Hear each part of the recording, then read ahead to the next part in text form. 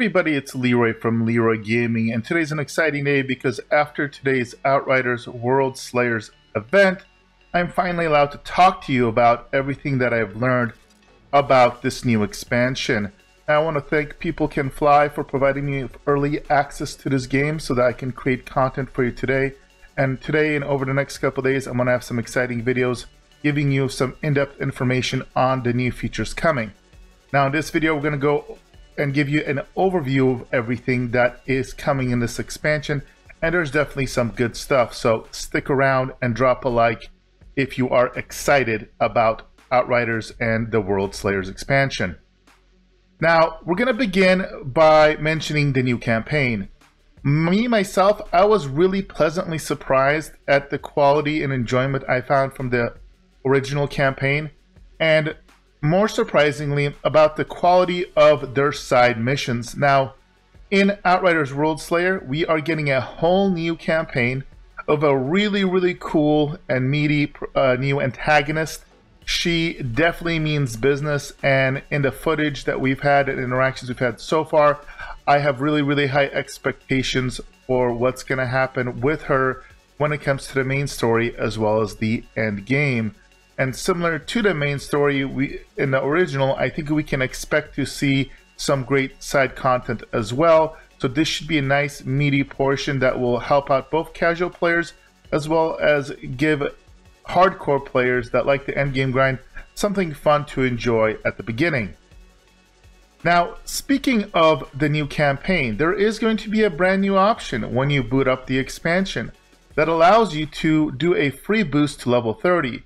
So if you're a returning player wanting to create a new character, or even if you're brand new to the game and for some reason you don't want to play the original content, you can create a character and have it start at level 30, which is the max level, and then start on the expansion content. Now again, I wouldn't recommend skipping the main story for the base game if you've never played it, because it's quite good, but it is an option nevertheless, and you can do this as many times as you want. The next big change, and the next big welcome change, is the introduction of Apocalypse tiers. So in the original game, there was a little bit of confusion because there were world tiers, which was the difficulty of your content for the actual world. But then when you get to the end game, which is the expeditions, you had a whole complete different system that had nothing to do with the world tiers. Well, now with the expansion, they have introduced Apocalypse tiers, and there's roughly 40 of these tiers. Now, what's nice about this is that for the pre-expansion, you can actually now level through Apocalypse tiers, levels 1 through 15, and these basically take the place of world tiers. What's nice about Apocalypse tiers is that they apply to everything, and once you get to the expansion, you can then go past level 15 and all the way to 40. And again, this difficulty will apply to expeditions, it will apply to the main world of the game, and also to the new endgame system that they will be detailing in the near future. The next huge feature that is going to really give this game a long endgame is the Ascension level progression system. So you can think of this as an alternate level system that you see in other games like Diablo 3, for example. There are 200 levels of this that you can gain, and you gain these levels only by killing enemies, so quest EXP does not count towards this. There are 4 general categories where you can input these points, and you can put them into any category at any time when you level up. And the categories are Anomaly, Endurance, Brutality, and Prowess. Each one of the categories allows you to input up to 50 points. And this is going to allow you to kind of specialize and buff whatever you want to buff. It covers every type of passive imaginable in the game. So for example, if you want Weapon Life Leech and you don't have that on your character innately or not enough of it, well, you can pump points to Weapon Life Leech. You can get more Armor Pen if you're a Devastator and you don't have enough Armor Pen. You can get skill cooldown, etc. So basically every major element of the game, this is a way for you to buff that, and over time quite significantly. Again, 50 points per category, total of 200 levels above level 30. Now, in my opinion, the most significant new system is the packs perks system. These are basically new passive trees, and every class has basically 2 different new trees, and there are 10 potential unlocks per tree. Now, as you go through the new expansion, you're going to earn a total of 3 new perk points for this, and then when you get into the new end game, you're going to have the opportunity to unlock 2 more. So a total of 5 perk points.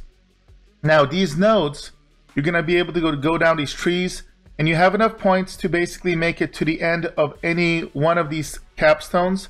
Per tree, there's 3 different capstones, or you could choose to kind of go partially down multiple paths.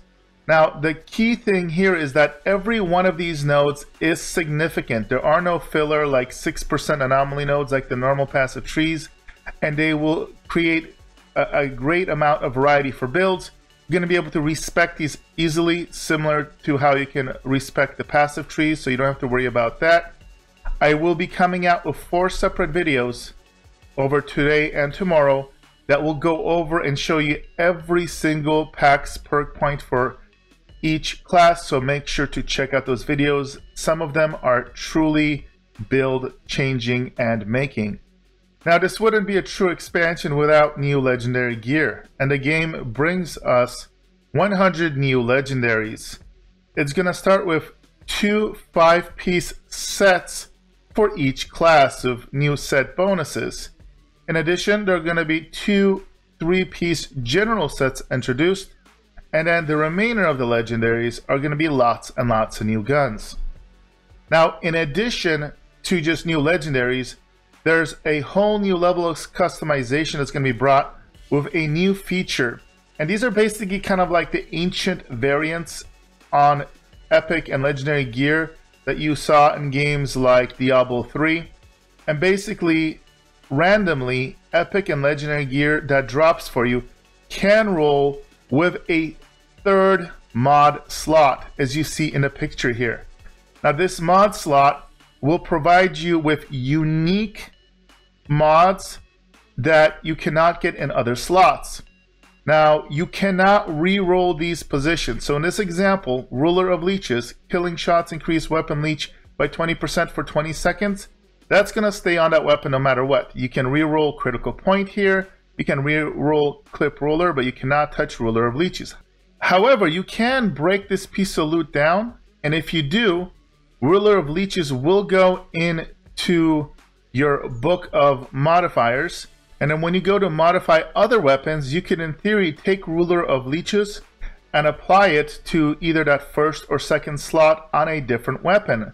So it is possible to have a tier 3 mod from a weapon in the 2nd slot, and then you could apply one of these new mods to the tier 1, for example, and then have 2 of these new mods up, plus a tier 3 mod from the previous game, as well as one of the new ones that are going to be introduced with the new legendary pieces. So what this means for builds is that previously in the vanilla version of this game, you had a total of 10 slots on armor that you could play around with, and 2 slots for weapons. Now, in theory, you could basically roll and have a total of 15 mod slots to play around with for your armor, and 3 mod slots for your weapons. So this adds a whole new level of diversity for builds. So between that and the new packs perks, it's going to give us dozens, hundreds, thousands of new potential builds that I'm really looking forward to diving into. Now, I did mention at the beginning that in addition to the new campaign, there's going to be a whole new end game. Expeditions are still going to be part of the game, but it's no longer going to be the ultimate end game. We currently don't have details that we are allowed to share on this, but People Can Fly will be sharing more information about this feature soon, and as soon as we're allowed to, I will make sure that we discuss it with you guys here as well. Now, the final piece of information is the release date. And I will say that I'm quite surprised that we are going to get to check out and play this expansion much sooner than I had expected. The Worldslayer expansion will be releasing on Thursday, June 30th, 2022. So we're going to be able to return to Enoch rather shortly. Now, tell me, are you excited about returning to Enoch? If you are, let me know in the comments. If you're not, let me know in the comments. And as always, I will be providing you extensive build guides and other guides for this game moving forward. I will also be streaming it on twitch.tv/LeeroyGamingStream as soon as I'm allowed to. And if you enjoyed playing with me, getting carries and having fun with me on stream in the past with the vanilla game, well, you can look forward to much more of that coming soon. That being said, guys, I hope you enjoyed this initial video. Make sure to check out the other videos coming out today and tomorrow covering this news about the expansion and more in-depth information on the new features. Do drop a like and subscribe if you want to see more Outriders content. And finally, if you want to go to the next level and support me and the channel, make sure to check out the link in the description to my merch store. Lots of cool swag, t-shirts, cups, etc. All those purchases go a long way to supporting the channel. Thank you for all the support, guys, and we'll see you in the next video.